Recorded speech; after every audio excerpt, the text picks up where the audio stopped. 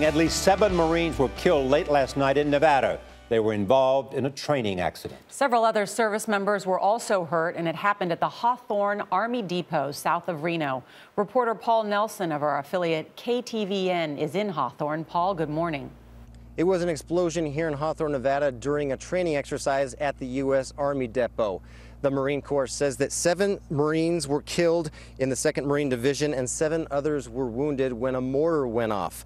The officials tell CBS News they believe the explosion happened when the round went off in a tube before the Marines were able to launch it. The Hawthorne Depot is a huge site used for storage and destruction of surplus and outdated ammunition. The Army Depot was being used as a training site for the Marines because the terrain and altitude in Hawthorne is similar to that of Afghanistan. No more details yet, though, on the conditions of those that were wounded.